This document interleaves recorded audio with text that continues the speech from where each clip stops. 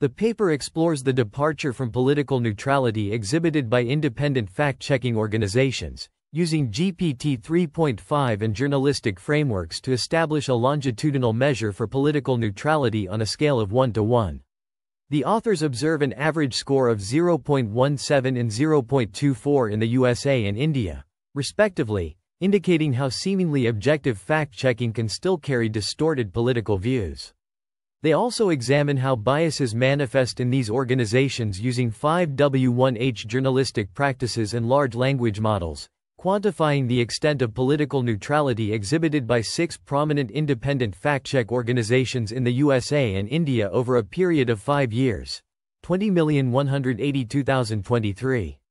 The results reveal a selection bias among organizations, with a higher level of similarity among political entities covered in debunked news compared to the topic content of the news.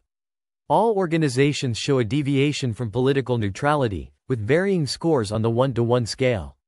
Measuring topical overlap and quantifying neutrality in fact-checking organizations is crucial for understanding the spread of misinformation.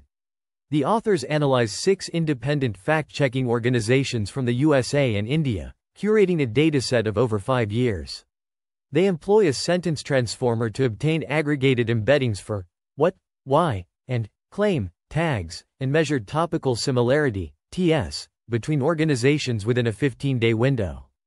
The results show consistent patterns of topical alignment across tags, but low median topical similarity, less than 0.8, indicates poor overlap between organizations.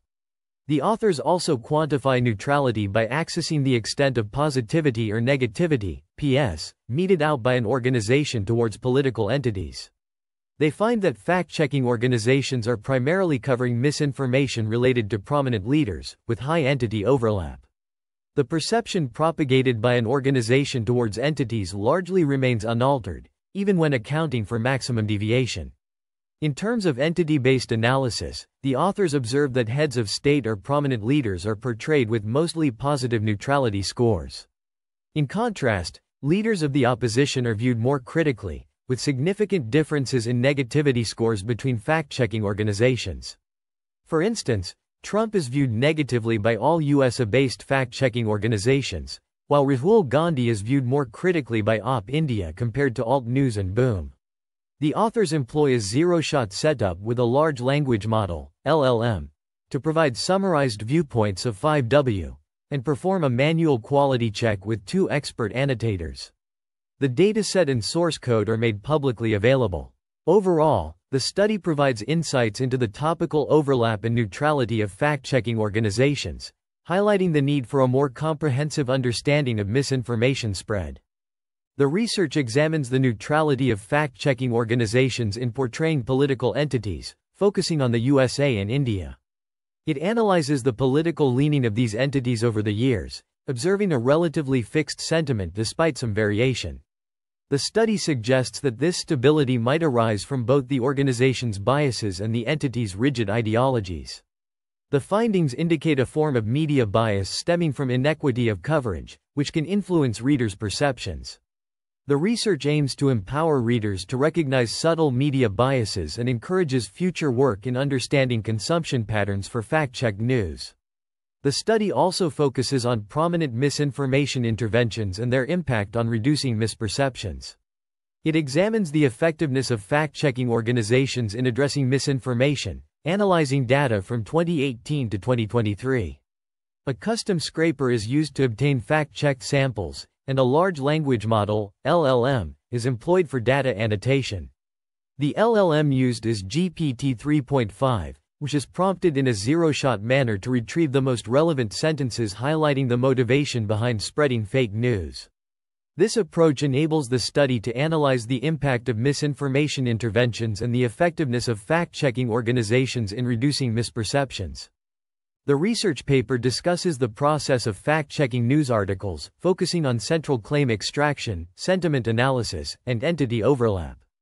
It emphasizes the importance of strict verbatim quoting and human evaluation of LLM-generated outputs. The methodology for sentiment analysis targets political entities and their polarity, with a focus on uncertainty measurement including confidence intervals for topical similarity and maximum log error in polarity scoring. Annotators, familiar with computational social science and prompt engineering in LLMs, evaluate the performance of prompts I, II, and III by assessing 20 samples. They assign relevancy scores to the retrieved sentences for what, why, and claim on a Likert scale of 0 to 2. The average relevancy scores for the two evaluators are 1.75 and 1.67 for what, 1.67 and 1.33 for why, and 1.87 and 1.61 for claim, respectively. Additionally, the annotators manually identify major political entities in the articles and assign perception tags of positive, negative, or neutral. The average recall of relevant political entities is 93.3% for one evaluator and 87.5% for the other. The average precision of the annotated tags is 90.2%, with perfect precision for positive and neutral classes and 70.6% for the negative class. The precision is used to calculate the uncertainty in the polarity score due to errors in the LLM's output using the maximum log error, equation 9.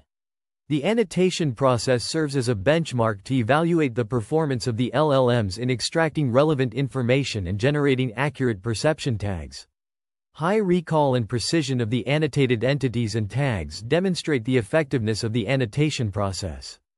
However, variability in the relevancy scores and precision across evaluators highlights the need for further refinement in the evaluation methodology.